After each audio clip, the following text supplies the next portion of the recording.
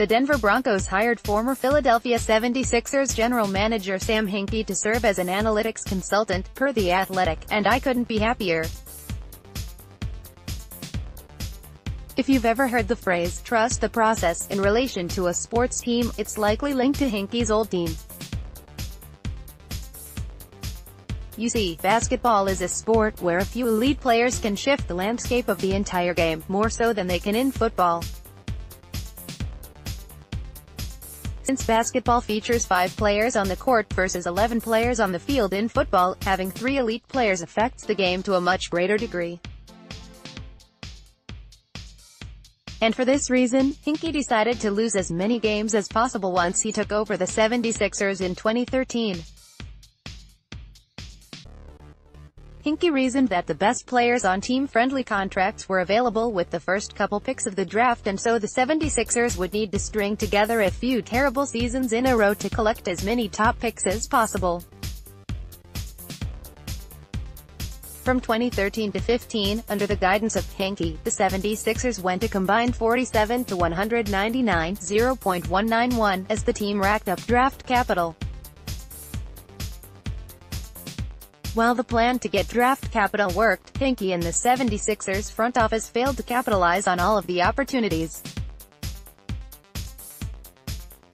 Don't get me wrong, they drafted a star in Joel Embiid and a strong contributor in Dario Saric, and while Hinkie was fired after the 2015 season, he set the team up to select Ben Simmons in the 2016 draft.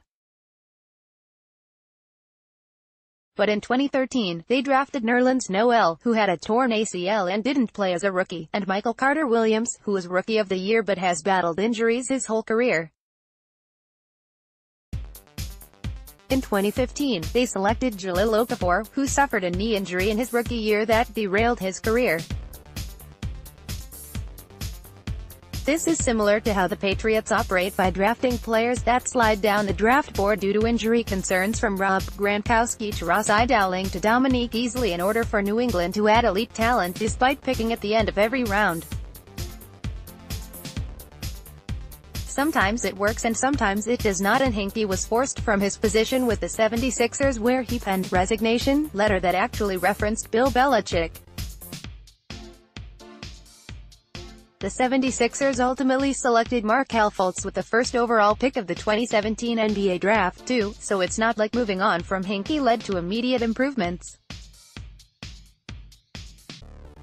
But the 76ers reached the postseason this year after the lengthy rebuild, and while it wasn't a perfect execution, imagine if they drafted Giannis Antetokounmpo in 2013 and Kristaps Porzingis in 2015 to play with Embiid, Saric, and Simmons, and Jason Tatum instead of Fultz.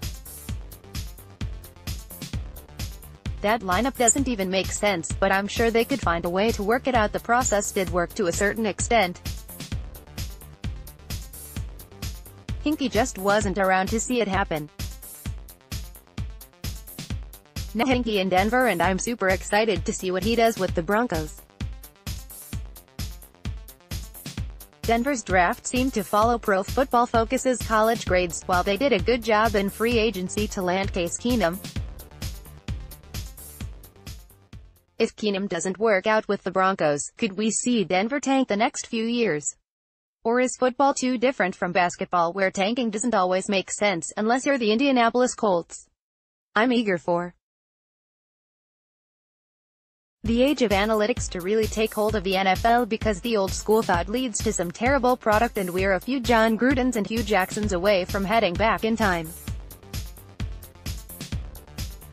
I want Hinkie and the Broncos to work out, and for teams to start going for it more frequently on 4th down or for 2-point conversions. I want teams to play positionless football, and for versatile fullbacks to become a staple in the offense. I want more creative offenses and defenses, and for diamond in the rough players to get the credit they deserve. Oh, and if Hinkie flames out and takes the Broncos down with him, I'd be thrilled with that, too.